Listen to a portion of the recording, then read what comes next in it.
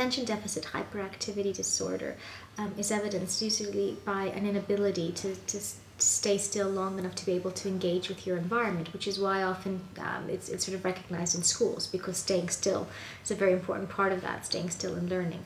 The implication is if you can't stay still, then you can't engage with the environment, then you won't learn as well, you won't have the proper social relationships, you won't be able to interact on an appropriate social level.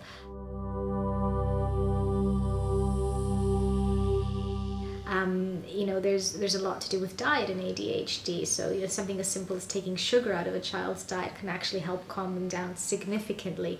Improving a child's sleep likewise can help improve them significantly. Getting the right amount of light and dark. So there's a lot out there. I think that in like any case, what this comes down to is how disruptive is it in a child's life, and getting treatment sooner rather than later.